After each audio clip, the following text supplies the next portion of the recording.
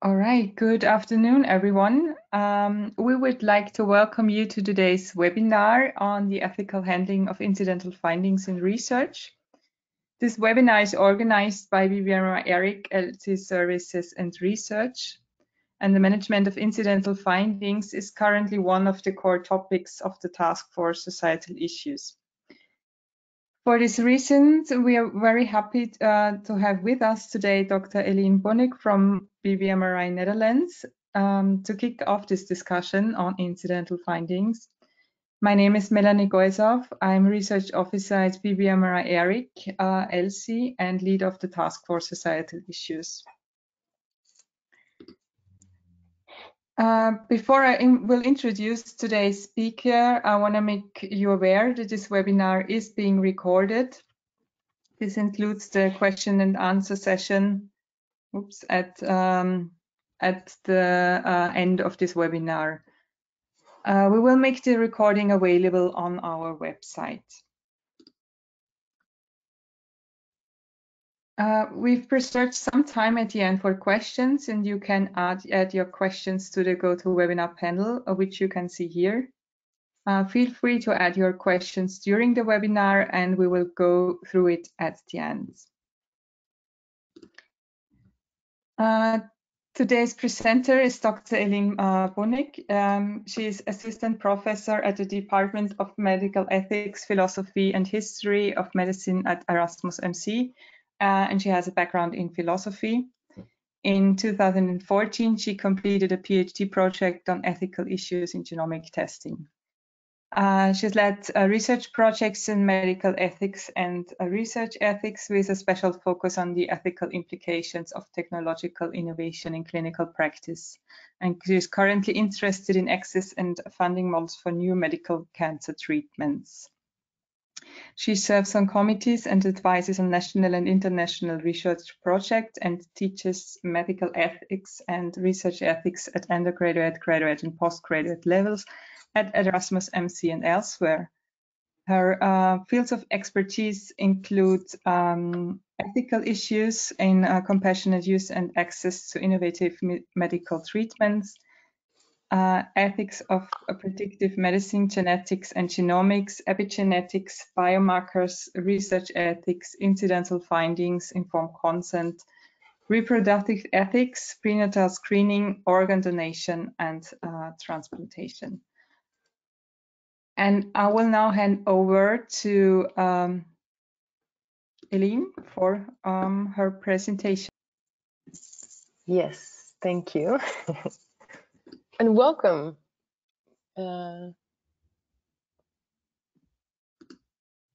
Welcome to this webinar. Thank you for BBMRI ERIC to invite me for this session on the ethical handling of incidental findings in research. Now, you are all involved somehow in biobank research, so you must be familiar with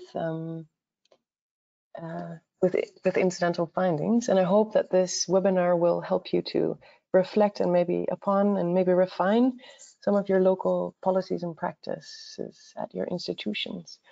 Can you all see my screen? I hope so. I hope this works well. Yes, I can see it. Okay.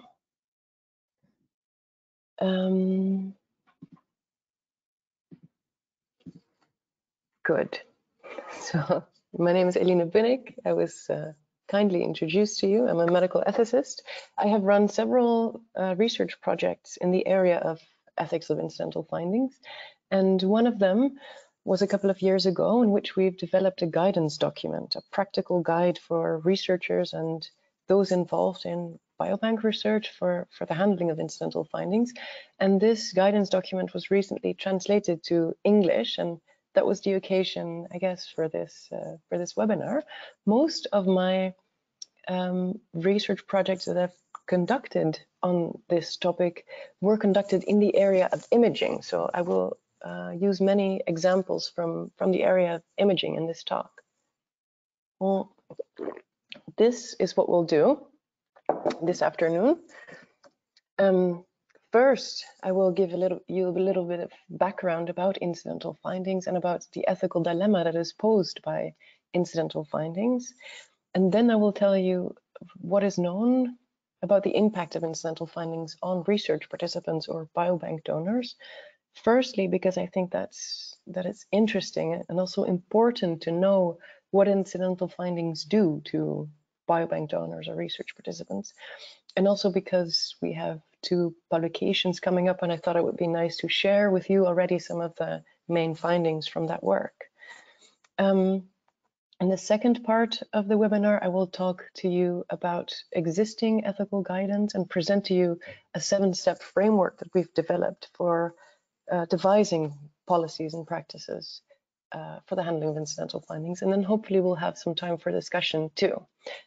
So to start, there are a lot of definitions of incidental findings around, but I particularly like this one that comes from a paper by Meike Vernooy in 2007 in the New England Journal of Medicine. It actually highlights 3 characteristics I think that are important if we want to understand what incidental findings are. So firstly, they are detected during the course of research. So we're specifically talking about research settings and not clinical settings. And secondly, they are beyond the scope of the research. And so that means that they exclude actually the findings that we are looking for in research. So the individual research results, as they are commonly referred to, or in the US, there is this notion of secondary findings that we're also routinely, systematically looking for in addition to the findings that we're looking for strictly for the purposes of research. So, and the clinical relevance. So that's the third characteristic. We are talking about findings that are clinically relevant and not lacking such relevance. So there are different types of incidental findings. Findings can be detected in imaging, in laboratory testing, in genetics, but also, for instance, if a researcher incidentally finds a skin lesion on a research participant, that is also an incidental finding. And incidental findings of whatever nature will pose a dilemma for researchers. Namely, what will we do? Do we tell the research participant or the biobank donor about the finding? And this is a dilemma, a real ethical dilemma, because telling the research participant or the biobank donor about the finding can bring benefits. Early detection allows often for timely intervention with possibly better health outcomes. But on the other hand, there are risks and burdens and costs associated with the feedback of incidental findings too. So for instance, the biobank donor will be referred to a clinician and follow-up testing will have to be done and maybe treatment. And this exposes the research participant to physical risks. But there are also burdens, maybe anxiety and distress about the finding and the costs associated with the follow-up trajectory. And some of that will be unnecessary because some of the findings actually don't turn out to be of clinical relevance or importance. And so this ethical dilemma, this weighing of benefits and risks and costs and burdens is actually more pressing when we think of the research setting in which we're actually talking about healthy volunteers. Healthy volunteers that come in and undergo a test and come back as maybe patients or maybe pre-patients. So it seems that we might be making people worse off. And even if we're talking about a clinical biobank, the incidental finding will pertain to a condition that is not the condition for which the research participant was enrolled in the clinical biobank. So in that sense, in relation to that new incidentally detected condition, the patient was actually healthy in the sense that the research participant or the biobank volunteer hasn't sought help for a problem, doesn't have any symptoms in relation to the incidental finding, doesn't have complaints, so isn't actually sick. And so we're turning healthy or otherwise healthy volunteers into patients. And this runs counter to one of the fundamental ethical principles in medicine, namely the principle of non-maleficence. First, do no harm. So feeding back incidental findings actually makes people worse off, but can only be justified if the benefits outweigh the risks and the burdens and the costs. And this is not always the case. I have 3 examples. We talked with a large set of researchers and biobank directors and directors of screening programs in the Netherlands to find out how incidental findings were being handled in the various locations. And this is a researcher who is also working as a clinical neuroradiologist who is showing us a scan of the brain of a 7-year-old child. And this researcher explains how he's actually haunted by this case. So we talked about this case and referred the child to a neurologist, he says. We are thinking about a glioma, but it's in the brainstem. You cannot operate in that area of the brain. The only thing we can do is wait, and it can take 10 or 15 years before the child develops any symptoms. The kid is 7-year-old. I don't feel good about this. We have not made anyone happy, not the parents, not the child. This researcher was saying this is actually comparable to handing somebody a death sentence and not being able to offer anything in return. This is a second example of the downsides of the reporting of incidental findings.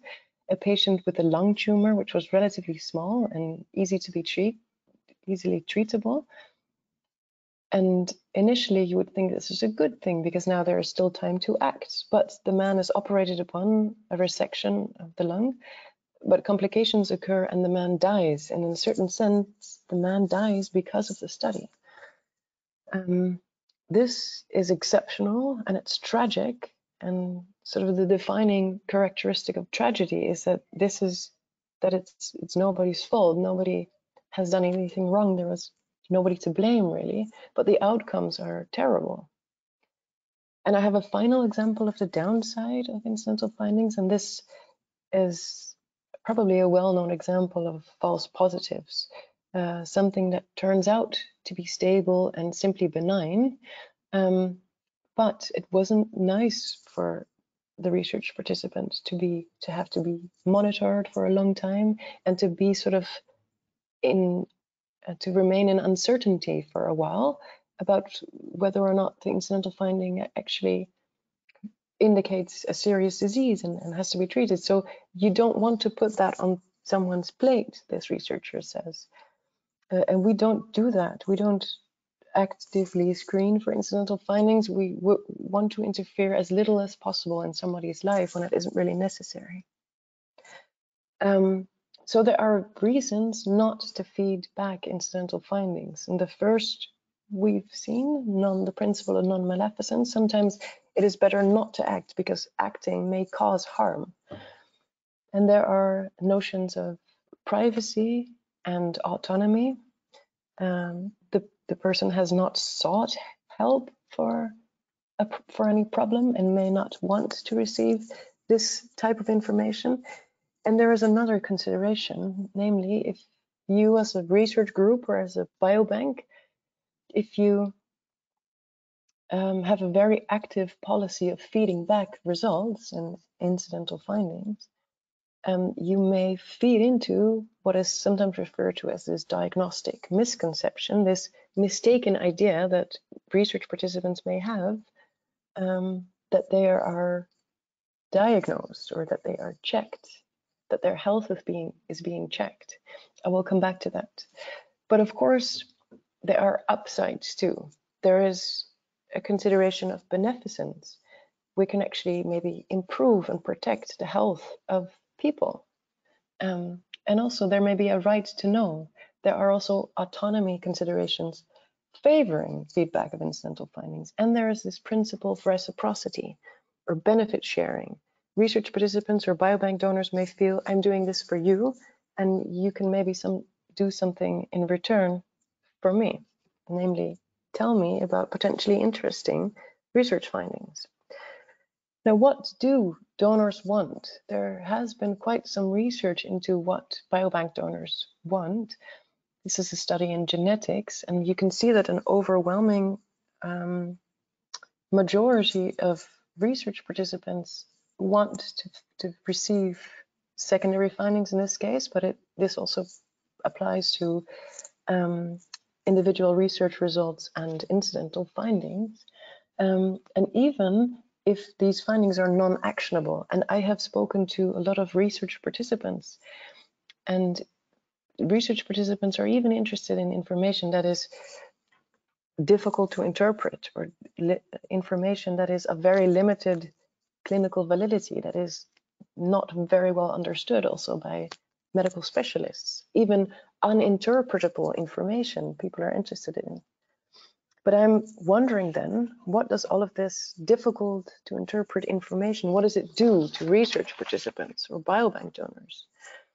Actually, little is known about the impact on donors.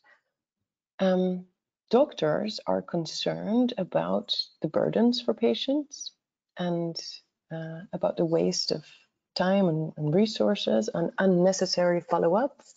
But we don't know if biobank donors or research participants experience that burden so much.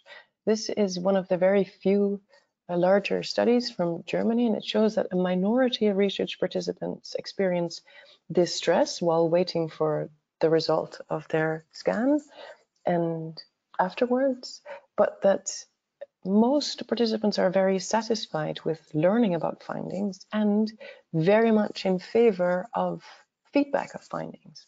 So strongly endorse feedback of findings. And even on the long term, it was seen that the feedback of incidental findings did not adversely or negatively affect quality of life or depressive symptoms indicators. So it seems that maybe the feedback of incidental findings is not so harmful as some of these examples that I have just shown you suggest. This is a focus group study from the Netherlands with incidental findings in whom, with research participants in whom an incidental finding was detected, and it details their experiences. This is consistent with other literature. It seems that the disclosure of test results for many research participants is an important reason why they wish to participate, an important motivation for them to take part. Research participants seem to have very high expectations in relation to incidental findings. And also it seems that time and timing is of the essence. Really important to have a very short time between the acquisition of the data and the reporting of the finding, and also between the reporting of the finding and the clinical follow-up of the finding. And this was not just a need among research participants, this was also expressed in terms of a moral imperative, in terms of reciprocity. You owe me as a researcher, you owe me a timely and prompt handling of incidental findings. This is what the sort of the general feeling was. We've seen that in our interview study too. And participants were grateful for having learned about the incidental finding. The German study showed that too, and I think this is a very interesting point. There may be some kind of a positive feedback loop in research participants or biobank participants when it comes to incidental findings, because either the finding turns out to be benign and then the research participant can be relieved and grateful, or the finding turns out to be serious and then timely intervention is possible. So it seems that by definition, research participants are going to experience satisfaction with a feedback process. But we will come back to that because I have serious questions in regards to that. In terms of the expectations, we have done a qualitative study a couple of years ago in Rotterdam, and I was trying to find out what research participants expect. And this is a man who talks about the way that he perceives benefits from research participation. He feels that taking part in research, this is a longitudinal cohort study with study visits every couple of years with extensive medical testing and imaging and genetics. And this man feels that he's being taken care of better by participating in the study than, for instance, when he visits the GP. Because when he goes to the GP will ask, how are you doing? Are you experiencing any troubles? And that's it. But if he goes to the research center, the researchers will look into his body, will try to see what his status is, and he feels that he knows more about his health and receives better care than in clinical practice. And this is another person. And I asked her, if you lie in the scanner, what do you think? What do you think happens? Do you expect someone to be looking at this scan? Who is that person and how are they looking at your scan? And this woman says, yes, of course, you'd expect that they look through the brain, wouldn't you?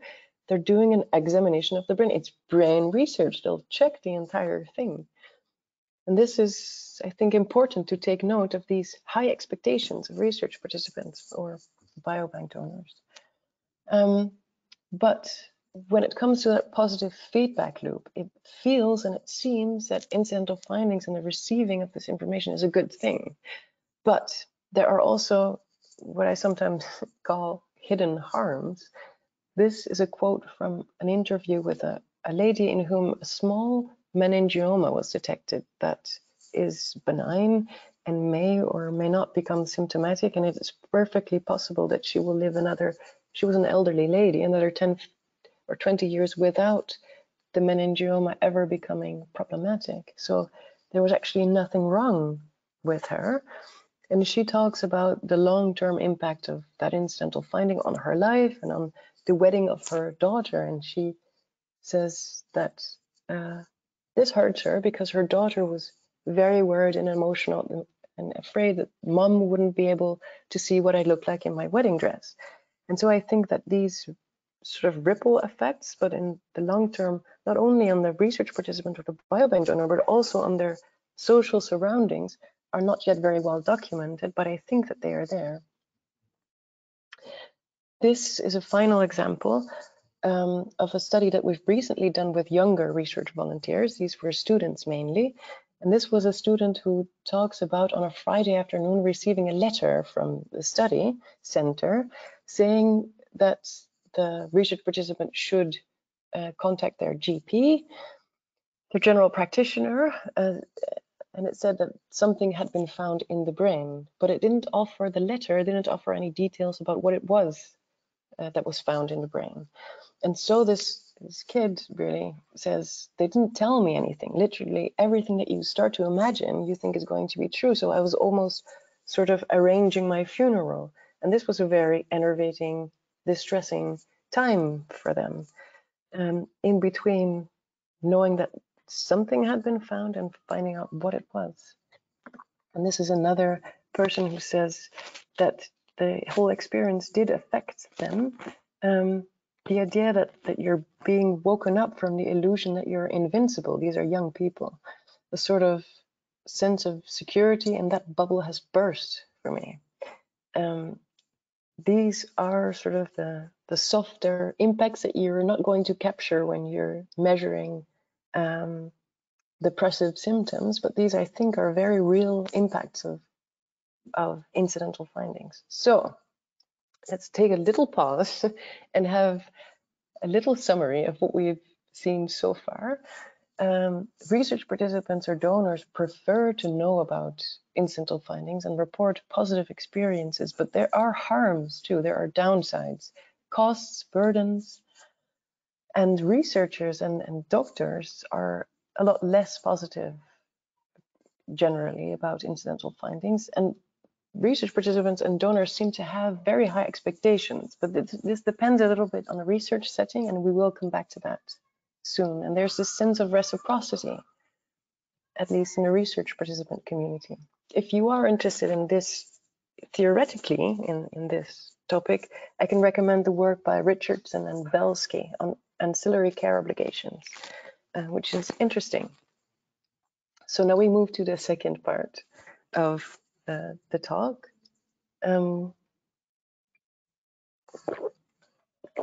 Protocols and practices for handling incidental findings today are variable across countries, but also within countries and across institutions.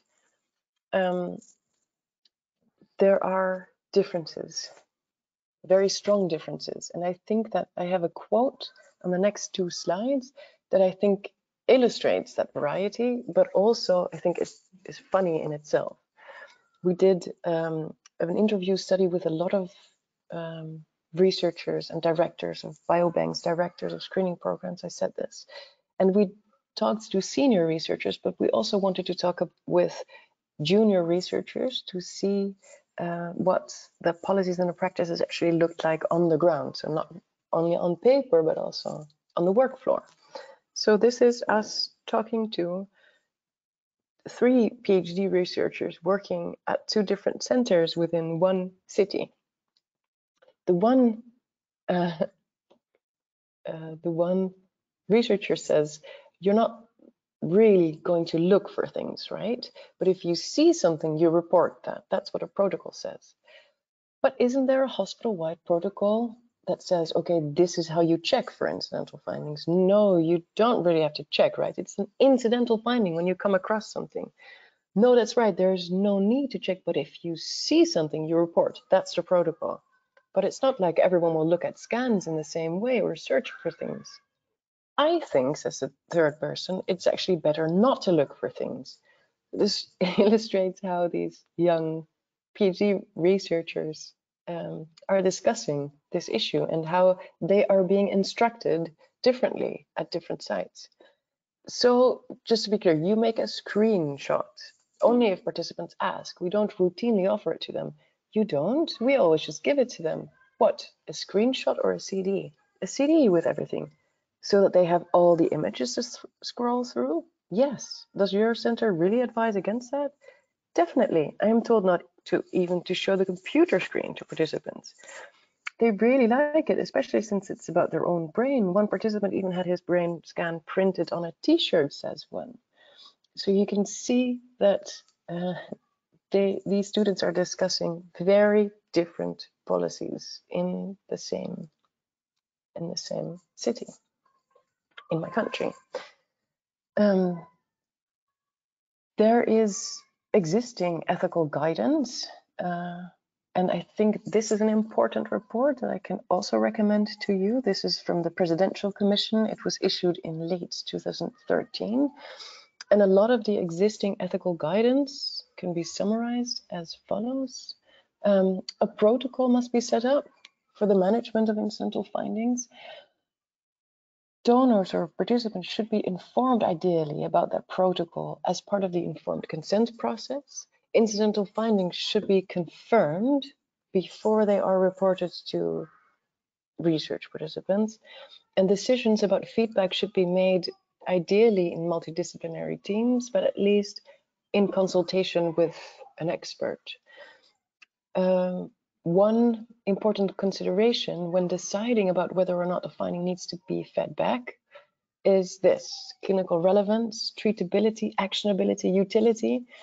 There are a lot of different definitions and classifications around, but the basic idea is that there should be benefits to be obtained, benefits to balance and to outweigh the sets of risks and burdens that we've talked about. And this is also the Presidential Commission report. Research ethics review committees should ideally review the protocol. In the Netherlands too, in the absence of any real specific legislation, we have a code of conduct for responsible use of human tissue. And this says, this is a very restrictive policy. It tells researchers to be very hesitant about the feedback of incidental findings, sort of a no unless policy. And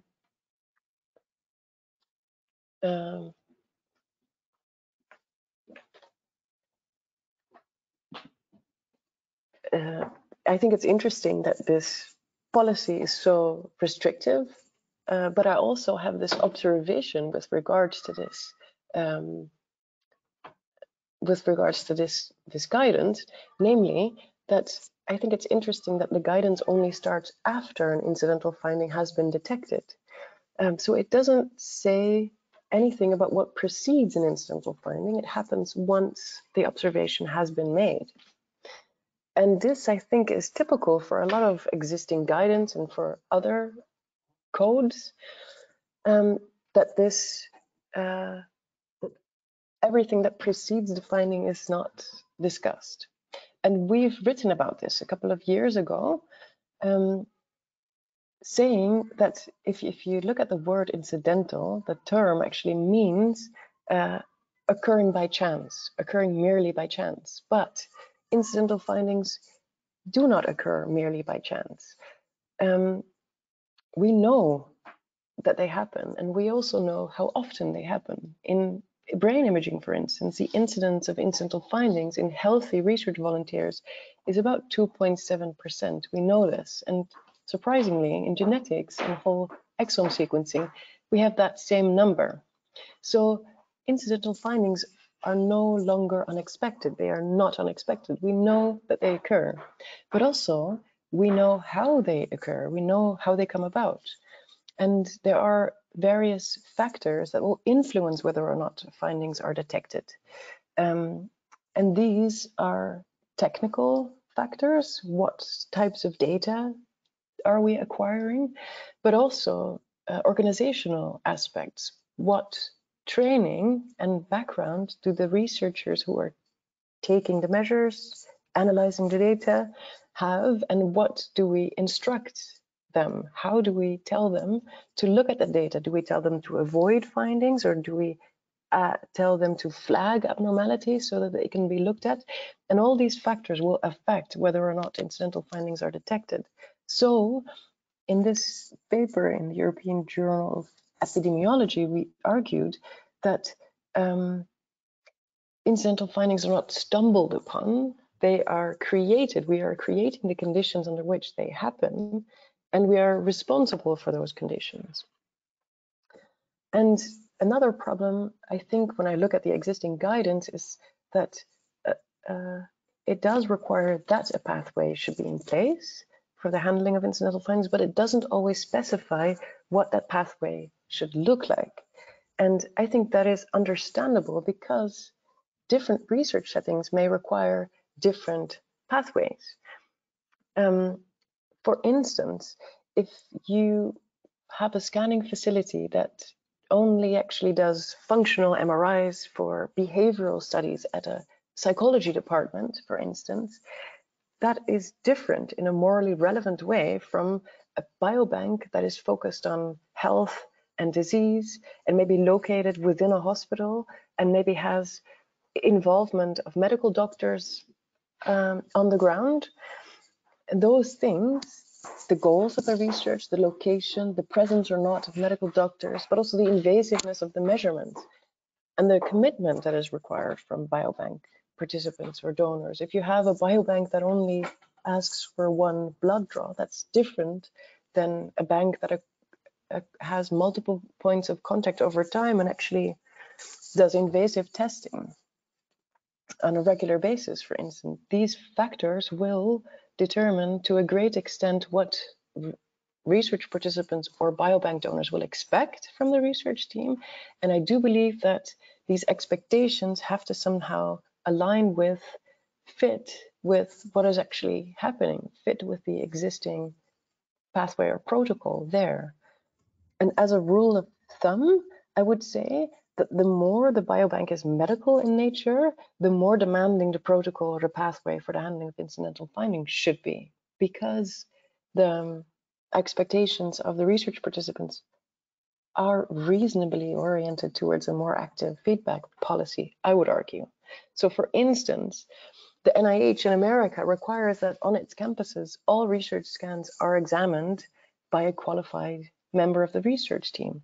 Now, this makes sense if you acquire diagnostic grade scans. So for instance, T1, T2 weighted scans, as I have been told.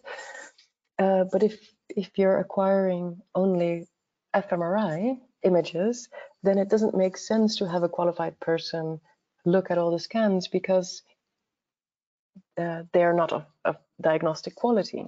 So it really depends on the research setting, or the setting in which the biobank is developed, what the requirements for the pathway for the handling of incidental findings looks like. Now, that is not very helpful, but I did want to mention that it is often argued that it is really time-consuming and maybe costly to have sort of a clinical review of, in this case, scans. But there are also examples. This is an article by Shoemaker and colleagues that says that it's actually financially feasible to look at all scans routinely. This is a paper by Ellis and colleagues from over 10 years ago that outlines that there are various types of pathways possible for the handling of incidental findings. And our argument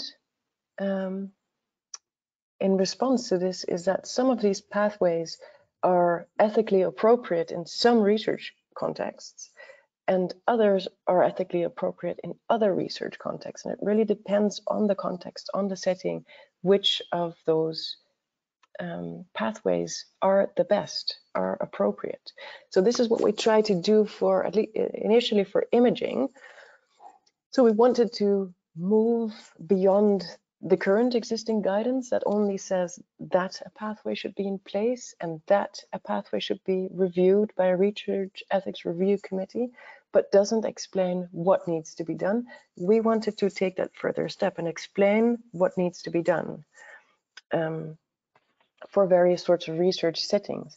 This framework was published a couple of years ago, and it served also as a foundation for the guidance document that we wrote for BBMRI in 2017-18, together with Nikki Aerts, who is a pharmacoepidemiologist at the Erasmus Medical Center, and Martin Boekhout, a senior policy advisor at the time for BBMRI NL. And we use that same 7-step framework that actually to inform those involved in biobanks on what to do when developing a pathway or policy for the handling of incidental findings. And it actually identifies 7 steps, more or less chronologically, in the pathway of detecting findings, managing findings, and communicating findings. 7 steps. And we don't, in all these steps, we don't really substantially necessarily say what needs to be done, but we do say these are the moments on which researchers, the research team, must make decisions. These are the types of things to think about for each of these 7 steps. And we do set out minimum requirements for pathways across different research settings. So at least, at minimum, if you have a biobank or you have a research, you should probably look at these things or arrange for these things. And depending on, we also present a lot of best practices and sort of maximum standards for highly demanding pathways. So this is the way that we try to translate current ethical guidance and the insights coming from our interview studies into a sort of a practical guide. I will not go into details because you can find the guide and it's interactive PDF. You can easily click through it on the internet, but I will just briefly introduce you to some of the topics here, the 7 topics. So anticipation of findings is crucial. It can be determined beforehand what findings are being expected. And ideally, you can draw up a list of findings that you know based on existing evidence, on clinical benefit, clinical relevance, that you want to report, and a list of things that you know that you will find, but you are not going to report. And you can set up a multidisciplinary team that can discuss whether or not findings should be reported. Arrangements must be made for confirmation, because if you do find a finding, before you can feed it back, you should ideally have an expert assess it and decide whether or not it should be reported. So these arrangements should be made beforehand. Information and informed consent. Research participants or biobank donors should know beforehand that incidental findings can be detected if that is the case, and how they will be handled. And ideally, they should be asked for informed consent, maybe personalized informed consent. Some people say, and also this report from the Presidential Commission in the US say, that it's okay to say to research participants, if you don't want findings to be reported, you cannot enroll, because we don't want our researchers to have that dilemma of wanting to report something and not being able to because you haven't given your permission. On the other hand, there are also voices in favor of an opt-out policy, of an opt-out opportunity. Why would sometimes research participants say, why couldn't you contribute to a biobank and say, but I don't need to find out any individual research results, or I don't wish to learn anything about my health? Shouldn't this be possible? In medicine too, we have a right not to know. Why not here in biobank research? In terms of data collection, we said that it's not necessary to carry out additional tests. Just stick to what you need to do for your research purposes. But here too, this is an area of discussion too. So in the US, it is believed that it sometimes may be a good idea to also look for secondary findings. In Europe, we call this opportunistic screening. The basic idea is that while we're at it, while we're making a scan or doing a whole genome analysis, why are we not also looking at, like for instance, the American College of Medical Geneticists says, why shouldn't we also look at an additional set of mutations of which we know that they are actionable, that it is important for patients, for people to know about these findings. In Europe, we are not very much in favor of opportunistic screening, mostly. I think this is a very interesting discussion, and I really, it is not yet solved. There is a big sort of contrast between what research participants and biobank donors want, namely, often they want to find out as much as possible, and this idea that we've had in Europe for the last decades, that you should always do tests as targeted as possible so as to avoid incidental findings because of the downsides. This is, I think, an interesting discussion to follow over the next time.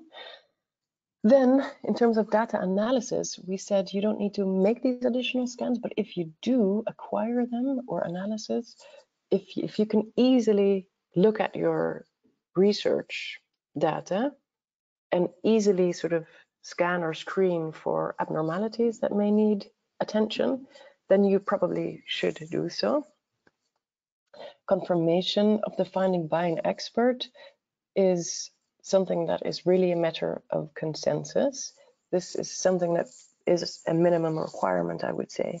So this means that even for research groups that do not, for instance, have a medical doctor within the team, should liaise with a medical doctor maybe in a nearby center who can, if something comes up and an abnormality is detected, who can quickly be asked to review the abnormality. Communication, we said, based on our interviews also with research participants, that communication of the finding should be done in a careful and prompt manner. And we are departing a little bit in this from the code that I showed you that we have in the Netherlands, that says that it should always be done through a clinician, through the GP. We said that maybe it is more important to have somebody who can interpret the finding and explain the finding, and it sometimes may be a researcher from the research team that is better in place to do so than the GP. And there is a moral reason to do this too. This is and researcher says that it feels like sharing private information behind someone's back if I contact the GP directly, because I have a relationship with the research participant. And if there is something of relevance, we have to talk about this first, and then I ask the research participant, is it okay for me to share this with your doctor? And that feels the more appropriate way. And I've seen patient representatives voicing this preference as well. And then finally, follow-up. I think that there's 3 issues that are interesting here, namely, depending on the research setting, but for some biobanks, it may be good to make arrangements with specialists to ensure that the clinical follow-up can be as prompt as possible. So we have seen best practices of research groups who have standing appointments, more or less, or standing deals with specialists in the hospital, so that if they have an abnormality, they can place their research participant within a couple of days in the hospital.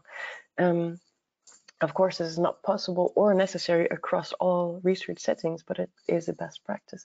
And then monitoring the effects of the communication of incidental findings.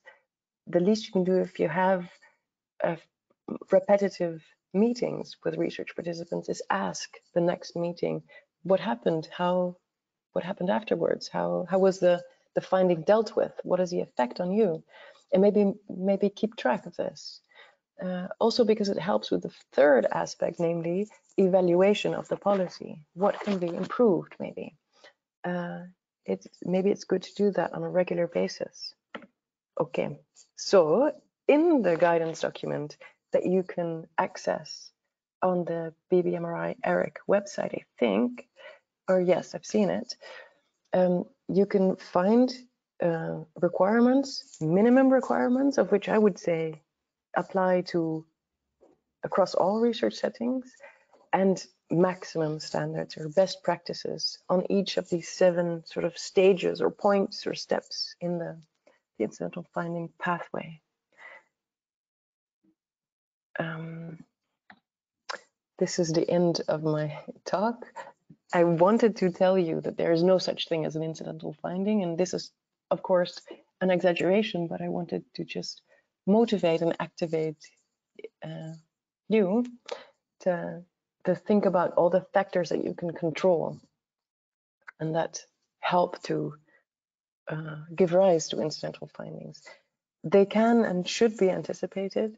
Research participants find that communication aspect very, very important and believe that incidental findings are very personal. So we should maybe look for personalized or individualized approaches and maybe allow for an opt-out too. So if somebody wants to contribute to the biobank but doesn't want to hear about individual research results or incidental findings generally, or maybe certain types of findings, maybe there should be room for that.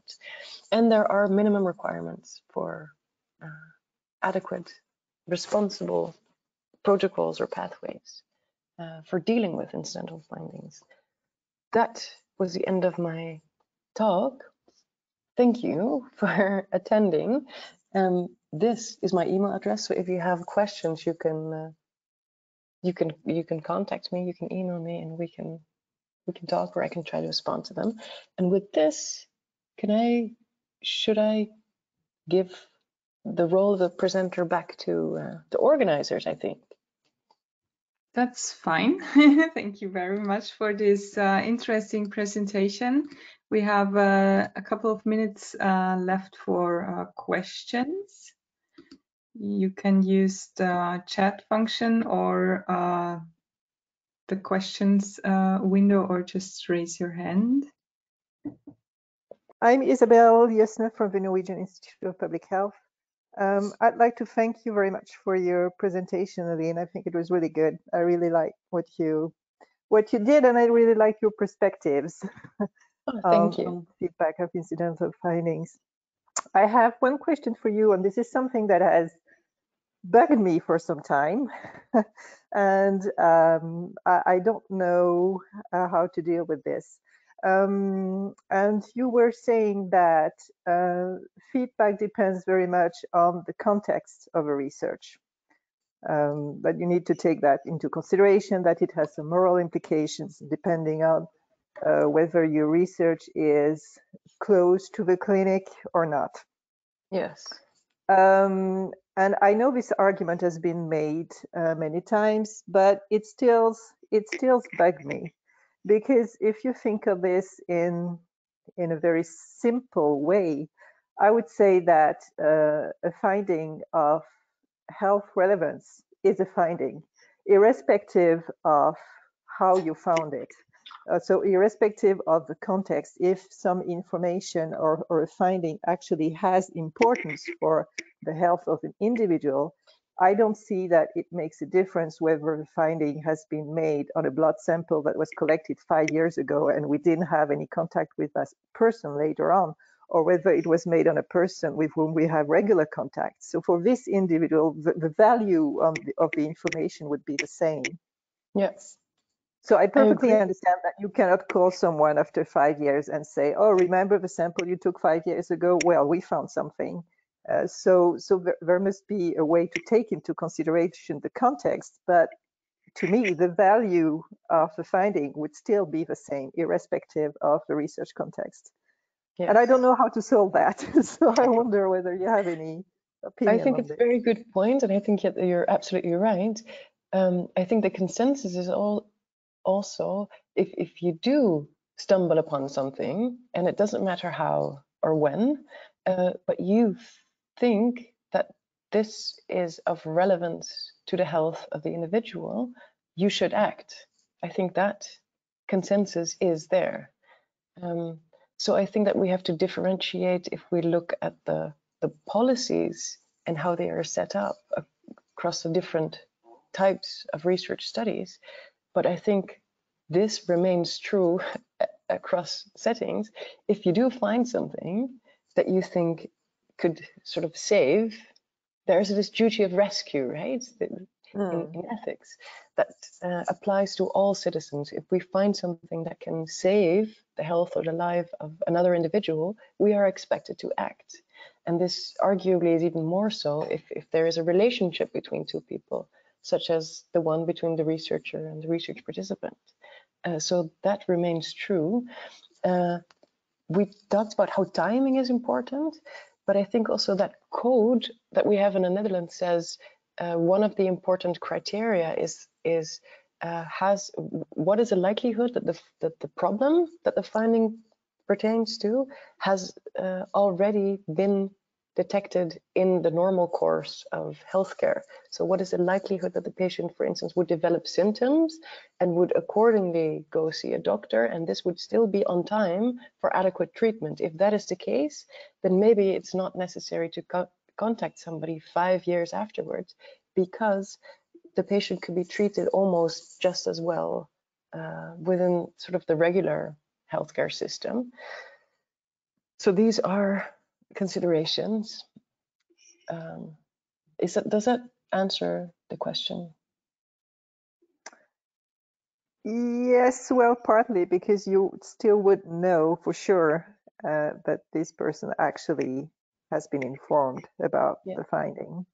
Yeah. So for the researcher, I don't know whether that would be sufficient.